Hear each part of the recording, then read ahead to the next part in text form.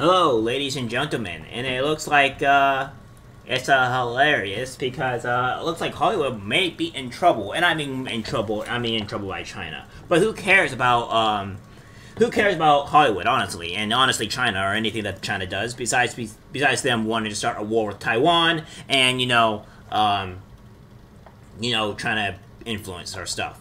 So that being said, there is being a warning here by China, but I digress. I hope Hollywood does not follow the trope because, yeah, we don't want any of this garbage here. But apparently, China says otherwise. China tells Hollywood to respect Chinese culture or get banned. In a rare occurrence, the Chinese Communist Party commented on the tenuous relationship between the Middle Kingdom and Hollywood.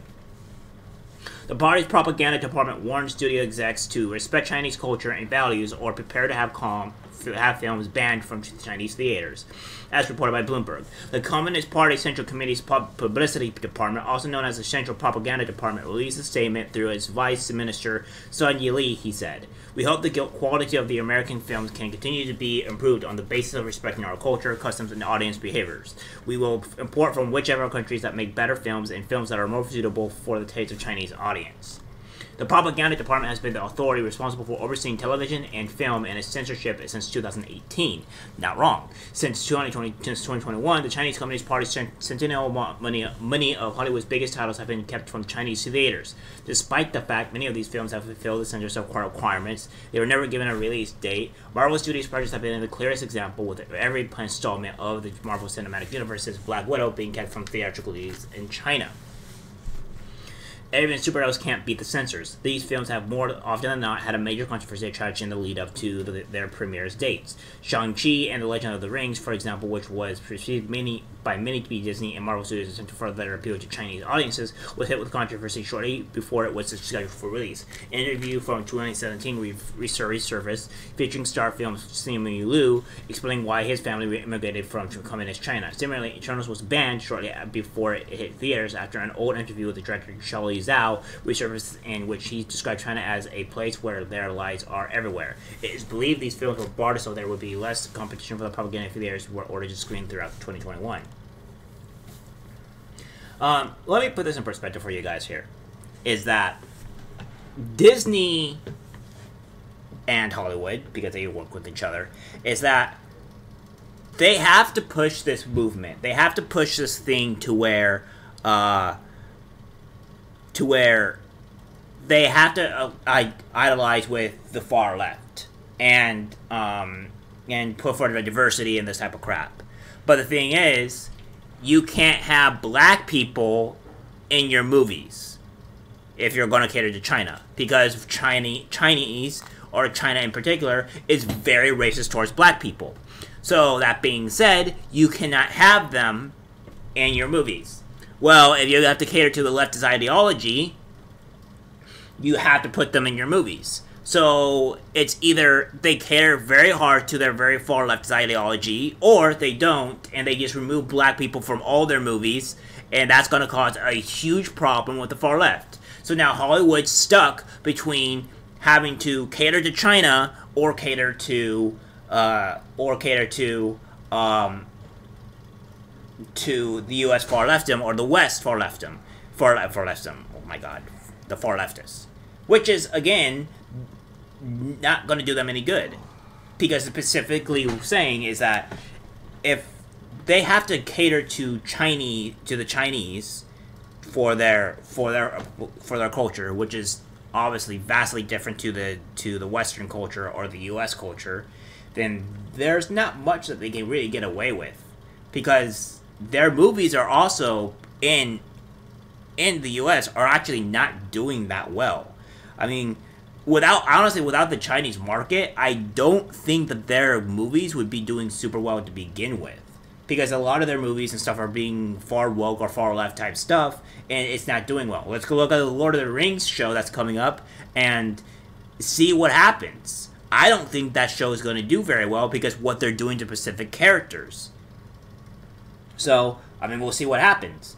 But as we said, it's like, if you're going to have some of these things here, I don't see how things are going to go well.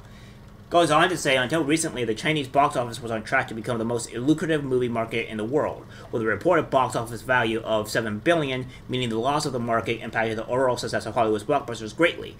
Films such as Doctor Strange and the Multiverse of Madness, Venom, Let There Be Carnage, and No Time to Die struggled to reach the same financial success as their predecessors, though it should be noted that some of these were releasing during the height of coronavirus COVID-19. Oh, please. That is not the reason why.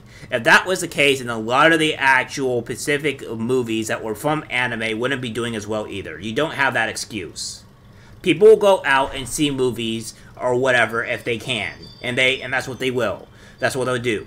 Again, anime movies are going to be outclassing American movies very soon because the American movies keep on putting this woke BS into their shit, and it's not going to work. Stop trying to make the COVID-19 pandemic thing like part of the reason why your movies are not doing well, because we all know why your movies are not doing well. They're not doing well because they're terrible. They're garbage. They're not being as good. Your Phase 4 Marvel is not all that great. Thor, yeah, sure, it made like maybe $500 million. Why isn't it doing more than that? You barely made profit off of your movie, right? And it's just going to keep on going down and down and down until you realize that these movies are now being profitable. But I don't think they care. I think they just want to push a narrative. They want to push the agenda.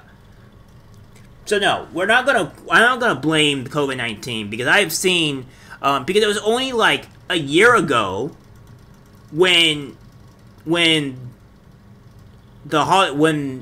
Slayer was released, their movie, and they made $500 million. So we can't say that it's a pandemic when you have an anime movie, which is obviously going to be inferior to what we would say to Western movies in general, make $500 million and then blame that on the COVID-19 pandemic, where that's the issue. That's not the issue. And I also don't think it's the issue either to where it's not in theaters, because because again, if people really wanted to see your stuff, they would go see it, but they don't, because your movies are terrible. In recent years, Hollywood studios have faced increasing backlash over their notable efforts to reshape their films to the standards of China's state censors. Since 2021, studios have evidently shifted their attitudes and adopted more passive policy. Disney CEO Bob Chapek previously stated in a post-earnings conference call, "We continue to submit our films for release, and it's worth noting, I think, though, that at the time that we are having some difficulty in getting our films to China, that Doctor Strange did extraordinarily well." This man is coping right now. Okay, yeah, sure, you had Multiverse, which you have a whole bunch of people that will go see your movie regardless of what it is, not stand up to what is actual reality and want to stand up for their ideals. And yeah, they'll watch anything because it looks cool or the effects looks cool. We have to boil it down to the actual issues at hand or what is going on with these movies and how bad they are. Let's go watch EFAP and go watch maybe a little bits of stuff onto breaking down these movies on how terrible they are. Because all we want to do is sit down and watch, but we don't criticize these movies because because nobody wants to take the time to do it.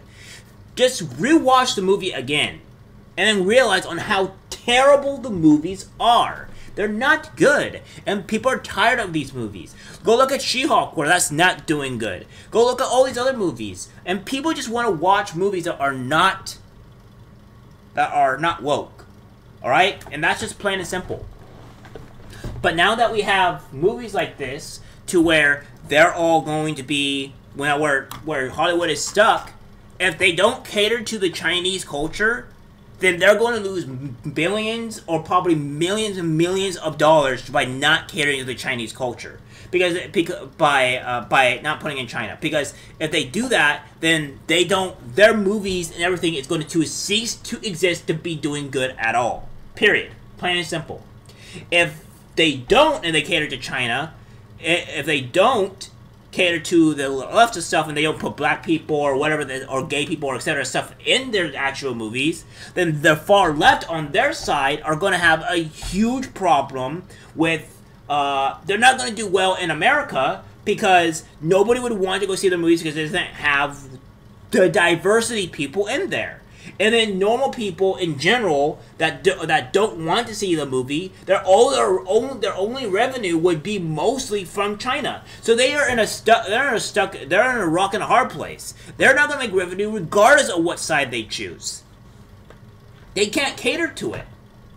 So now they're really stuck. And now they have to figure out on how to do this. And the only way they can fix the problem and actually get money that is well-deserved is cater to the more Western base, to what wants to watch the stuff, and drop the far left stuff.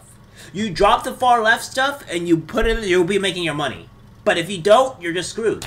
And again, Disney did this to themselves, and I cannot. Disney and Hollywood did it themselves, and I cannot wait until Hollywood implodes, because it's about damn time they do so.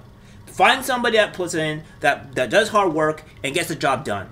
And I can't wait till Daily Wire and their new shows to really start popping off and start bringing in stuff that people enjoy and want to watch, so that way we can fight Disney and we can fight Hollywood, because this shit needs to go. I'm tired of it. Let's bring back actual good movies, please, and good shows. And enjoy our life, and get rid of this woke BS. The time is coming, friends, and I don't think Hollywood is going to have a very good awakening. Alright guys, that's it for the video. Like, subscribe, share, and I'll see you in the next one. Take care.